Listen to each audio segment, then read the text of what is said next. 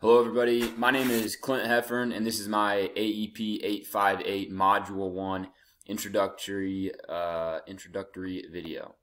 So first off, a little bit about myself.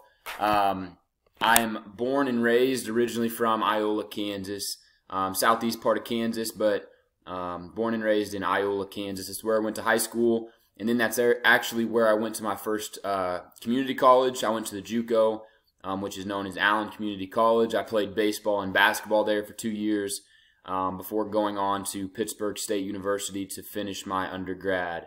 I got a history, government, secondary education from Pitt State, and now I am attending Fort Hays State University trying to get my master's.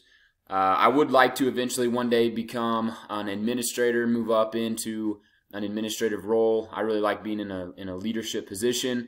I've got some experience with being a junior high and a high school assistant athletic director. And I think that's something that I want to do later on in life, and maybe even move into a principal role. My experience, my first job, I was at St. Mary's Colgan Catholic School in Pittsburgh, Kansas. That's a part of the Diocese of Wichita, even though it's in southeast Kansas. I was a social studies and PE teacher there for 3 years. Like I said, I also was a junior high athletic director and the assistant high school athletic director. As well, I was an assistant football, basketball, and baseball coach and helped with summer weights. So St. Mary's Colgan, that was my first job. Got a lot of experience there, met a lot of good people, and really thankful to have had that position. From there, last year was my first year at Fort Scott High School in Fort Scott, Kansas, USD 234. I was the social studies an advanced PE teacher, and then I was also the head basketball coach.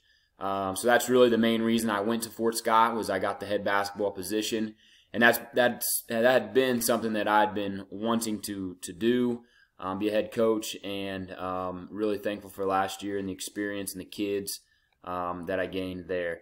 Next year, this upcoming year, actually will be moving to strictly PE and health and no social studies. So I'm excited about that.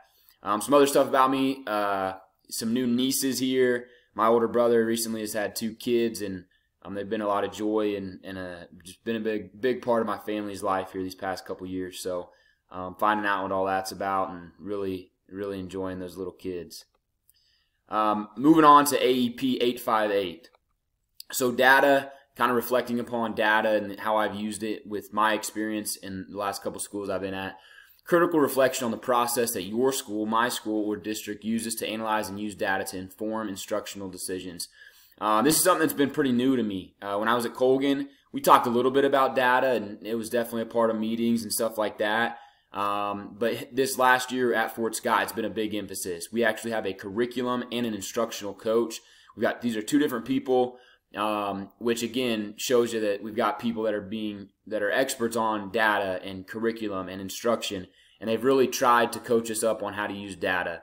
Like I said, it's been a big emphasis this year. They've actually encouraged us, all department teachers, to have common assessments. So within our departments, our social studies department, if I was teaching world history and there was another teacher that was teaching world history, we were supposed to have common assessments. That way we could log and track and then reflect on data about, okay, where are we, having some shortcomings, where could we do better, where could we improve, and then also areas of, hey, the kids are getting this, we're doing a good job here. So one way that they have really pushed this to us is having common assessments within our departments, and that's supposed to be being built on throughout the next couple of years.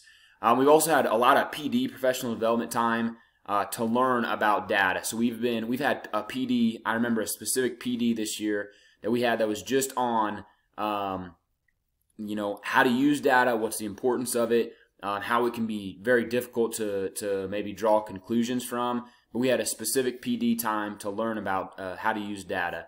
And then as well, we also have there's never enough time, but we use department time when we have department meetings to discuss some of those common assessments, some of that common planning period, some of that stuff where we can kind of, try to interpret the data amongst our department of where we can get better.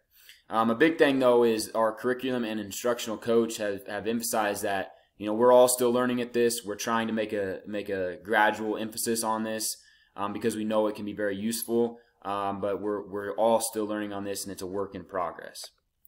My own personal knowledge on how to use data, I understand the importance of it. I think I get that it can really show us where we can help the kids, where we can all be better. Because some of that stuff, I might think I'm doing a good job of covering this or this subject, but maybe that's a false interpretation for myself. So data, analytics, I think about this with coaching, that can really show us where we can be better and how to do things more effectively. Traditionally, I feel like I have done this informally. So I've just observed and been like, oh yeah, I can kind of understand I wasn't hitting that enough. And like I said, data can be more accurate, like I just mentioned.